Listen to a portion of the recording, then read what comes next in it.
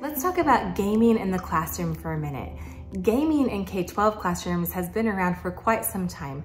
There are countless digital platforms out there that are wonderful tools for students to practice their reading skills or writing skills or math skills or whatever it may be that educators can utilize as an extra resource to help engage their students while also teaching them the things they need to know, and the students are having fun in doing so.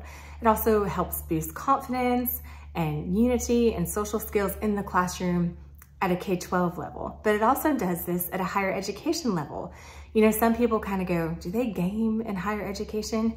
Yes, they do, and they're starting to do so, you know, even more now, because professors are starting to see engagement and participation go up in the classroom when they implement some kind of game or some kind of digital platform that students can participate on, like a game, in their curriculum. They're also seeing barriers being broken down as far as, you know, social barriers.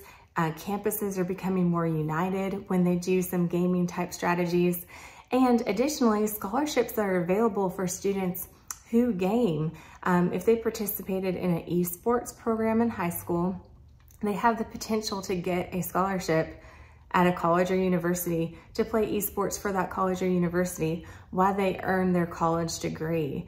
So there's some funding there as well. Those students don't always go on to be professional gamers. They're going on to be broadcasters. They're working in the tech field, naturally so. They're going into engineering. And so there's a really exciting movement of gaming in the classroom, K-12 and in higher education. You know, there used to kind of be a stigma sometimes with gaming, and that's going away as we are learning that the IQ and the mental dexterity that has to take place in some of these gaming and strategy type platforms is pretty impressive, and it's helping students learn, and it's also helping them with other skills as well. So gaming in the classroom, absolutely.